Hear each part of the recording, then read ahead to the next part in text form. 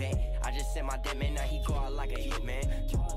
I need it now. If I ain't have it, I'ma get it.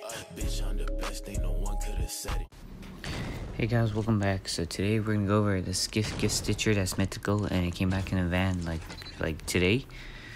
So for no mods, nowhere, no mask, it will be body will be 110 damage and headshot will be 154 damage. I'm unclear about the bleed damage. And for level 9 mods, body will be 180 plus like 10 bleed, which is like 190 bleed. And for headshot, it will do like 268 damage, which is one shot dev on close. This is all close, by the way. And it's also it has a very low bleed. It also has pixelate, which kind of sucks, but at the same time it should be like, usually it would be good, but I feel like I don't know why, ever since it came back again from the van, I feel like they secretly nerfed it. Like I feel like before it used to do so much more damage than this, but maybe I'm just tripping, but it really doesn't do as much damage as I thought it would do. But maybe I just have like higher expectations for it.